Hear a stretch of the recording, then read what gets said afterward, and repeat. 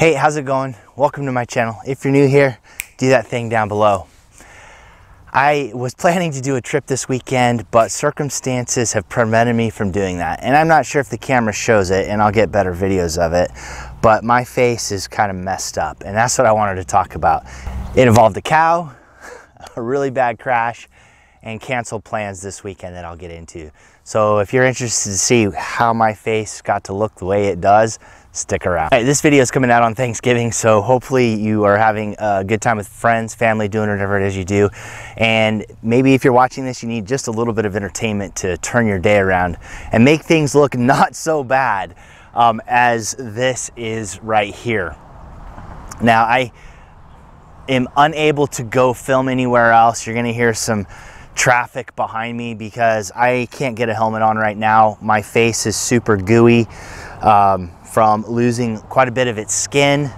I don't want to pull a helmet on right now because with road rash, it's gooey and I know that it has the potential to dry to the liner. So if I had my helmet on for a long period of time and went to take it off, my face would probably stick to it and then the liner of my helmet would be kind of gross. So with that being said, I am not going riding this weekend like I had planned.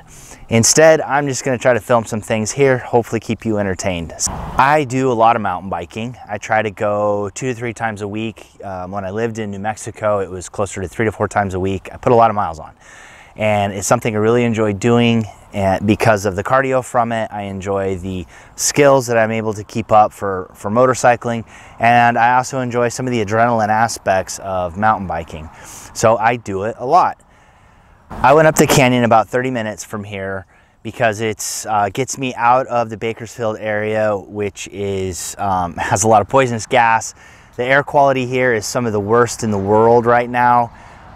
And if I go up in elevation, I get clear air. So I headed up the canyon where I know there's a trail. It's not a challenging trail. It basically just, it's a little ribbon of single track that winds its way up the hills. Now, I've done it probably half a dozen times or more, and I've seen signs that there are cows up there. I've ridden around a lot of cows, especially on motorcycles. I've ridden around cows on bicycles. I've hiked around cows. I wasn't too concerned about it. I just knew I didn't want to get too close. I was 3 miles up the trail and the hillside was quite steep, and this trail basically was cutting across the hillside to make its way up. Basically a gradient line trail.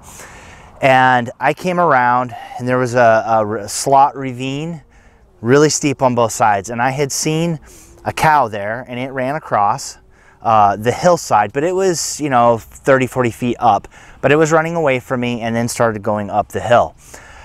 I watched it. I saw it had a calf, but it was going up the hill, and my experience has been when cows go up, they usually continue to go up. So I wasn't too worried about it. And as it went up, it started working its way back towards the calf. I thought I could just scoot past it. I was on the trail. Once I got close, I would just pedal on and be good. And the cow was a ways up the hill from me. And when I made the curve past, and now the calf is way behind me, when I made the curve past and started heading down the trail, I looked up and the cow that had gone up the hill had decided that it took offense to me doing that and started running straight down the hill at me. And I saw it coming, and as I looked, what ended up happening is my front tire slid off the trail, so I wasn't able to just pedal fast down and get away. I ended up having to bail down a very steep dirt hill. And when I did that, I was just like, okay, this is what I'm gonna do. I was gonna ride it out as far as I could. But what ended up happening, and I've kind of pieced this together because it happened so very quickly, as I was going down the hill, the cow must have caught up with me or fell, because as I'll explain later, it was on the ground, hit my back wheel. And when it hit my back wheel, it launched me off of my bike. Now, I remember going down the hill, and the next thing I know is hitting my face into the ground. It happened so incredibly fast that I had no time to react to it. So my face got smashed into the ground.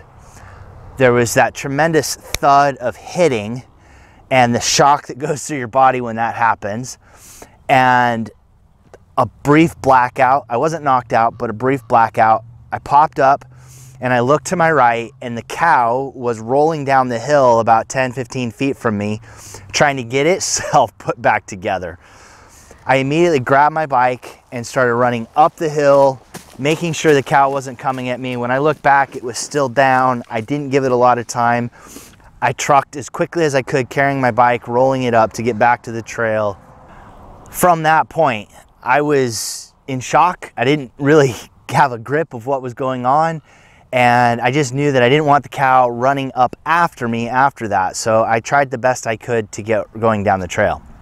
Unfortunately, my handlebars were turned this way and my seat was turned that way, so I couldn't ride. And I was trying to figure out what the heck was going on with my bike.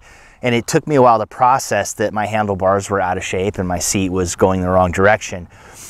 Once I figured that out, I just turned the handlebars, straightened them up with the wheel, just turned the seat to get it straightened. And then I realized that I didn't have music going anymore, and I felt up to my ears and my earbuds were gone. And then I noticed, and this is like 10 minutes later, that I wasn't wearing sunglasses anymore. So what had happened is when my face made impact with the ground, it ripped my sunglasses off of my face, and the impact of hitting the ground was so hard that my earbuds flew out. Now, these are AirPods, so I really wanted to go back and get those, and I also wanted to get my sunglasses. So my helmet's all pushed up on my head. I'm trying to figure some things out. I slowly worked my way back around, looking for the cow, making sure the cow hadn't came in my direction and I wasn't gonna have to make a quick run for it.